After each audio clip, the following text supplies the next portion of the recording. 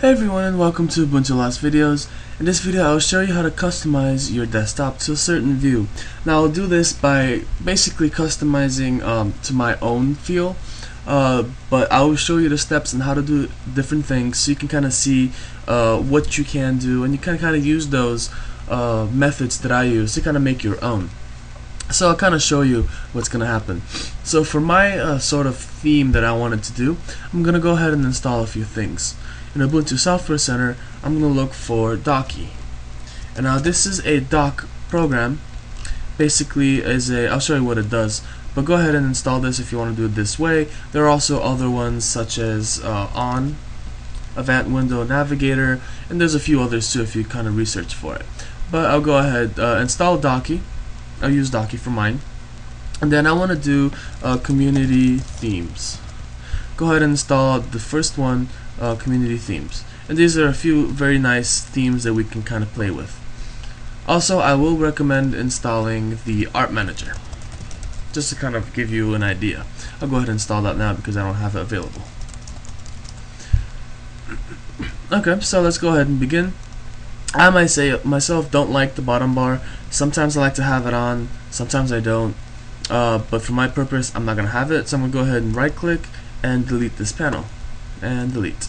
Now I don't have a panel anymore, and I can't really manage my windows, but that's where Docky comes in. This is a new this application that'll basically work just like the panel down there. If you're familiar with the Mac operating system, you're probably familiar with the dock, and here it is. This is the dock. This is the Docky, not the Mac operating system dock, but this is a kind of run on play with it, and I think it's a lot more efficient. And I'll show you how. First of all, go ahead and click on the settings on the little anchor, and you can kind of give yourself a different theme. For instance, I like to have, let's see, I like Mate. It kind of matches the rest of the team. We can also add a new dock. I'm going to go ahead and make it there. For docklets, I'm going to go ahead and do my bookmarks there. These are basically the bookmarks in the places. See these here? These are now available here. I'm going to do a bunch of little things here for desktop management. What else do I need? A mounter so I can mount my USBs and stuff. Trash so I can keep manage of that. And that's basically what I'll use there. Now on the bottom, I like to do a few things too. I like my session manager here. Let's see, battery, no, time. I have it up here so I don't need that. Gmail, I like to have my Gmail available, but I do have the mail here available too, so it's kind of too much stuff. Network manager, I already have one there. Recent documents, oh, this is going to go here. Recent documents, where to go? Like that. And there we go. This is kind of a little setup that I usually have on my computers. Now I have two docks. I don't like a lot of I don't like this one to have the zoom available because it's kind of awkward. But of course, this is all my perspective. You don't have to go the exact same way. I'm just giving you a little idea. Actually, let's go with a different theme. No, smoke. Smoke? No, let's go. Alright, I'll go air. Air's good. Alright, air. Alright, I'm taking with air. Okay, so there we go. Now we have a little bar here and stuff little here and there to kind of mess around with. Now I'm going to change a little bit. I'm going to change my background, of course. One of the biggest things people want to do. I'm going to go to add. I'm going to go to my other user because he has better, my real user. This is just a user for these tutorials.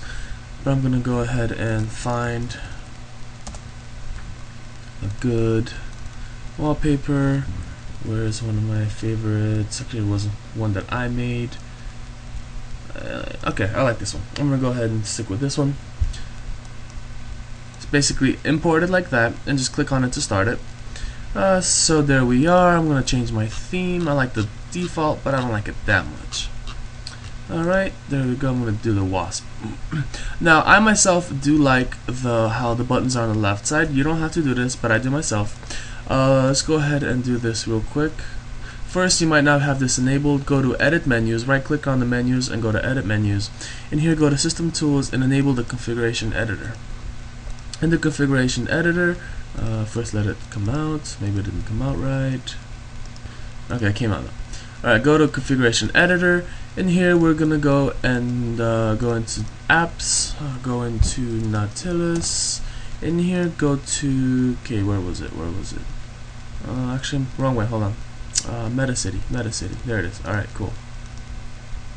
All right, in Metacity, go to General, and here you'll see this little button layout. This is basically the top bar. The menu is this little dot here, and then the minimize is that, the maximize is that, and the close is that. I'm gonna go ahead and just kind of move it around. Let's see. Copy this, get that out. Oh, wrong way. No. Make sure you separate this by that. There we go. But make sure you separate with those little colons, semicolons, whatever it's called. And I'm gonna do it like this. Now there's easier ways to do this through the Ubuntu tweak, but I'll just show you this because it's already available to you. So there we go. I have my buttons on the side there. There's other stuff you can do in here as well. Different customizations. You can do world key bindings, workspace names, and so on and so forth. But that's basically what I'm going to use that for. My fonts, I'm going to go ahead and change to 8-point because this 10-point is way too big. You might not see it very well, but it's a lot better for me. It makes everything a decent size. Of course, you can also do different things like change the actual font itself. Oh crap, I lost it. Where did I? Okay, sans. No. What did I have? Okay, monospace. Alright, cool. And there we go. Visual effects. I have it on normal. Might want it on, extra for a little wobbly. But oops. Put that back on normal. Do notice that Docky does need your normal to be on, so that you can actually use the so you can be pretty, basically. Now it's gonna be a little choppy, and it's not gonna have transparency and all this other stuff because your graphics aren't on. Otherwise, you can still use it. It's just not very well. Alright, keep the settings. What else can we do? Okay, let's change some icons. Okay, now I have my theme. This one right here. Oh, the button layout.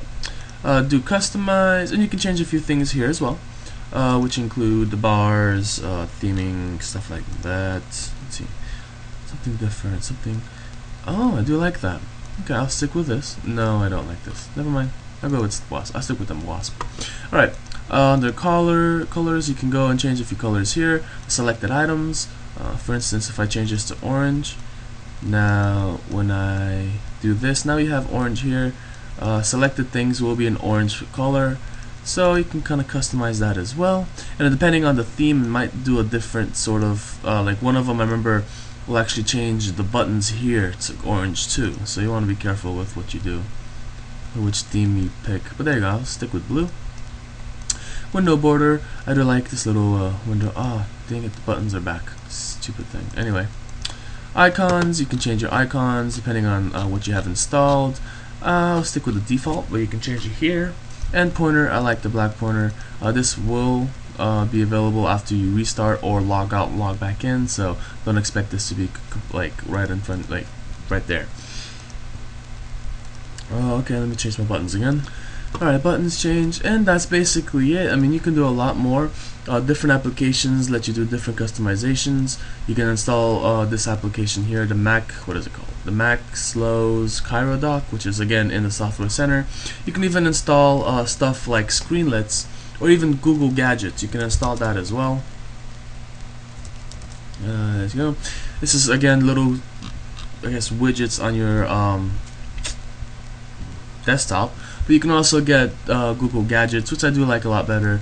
But there's a lot to do, and this is basically how you kind of play around with it to give you a little feel.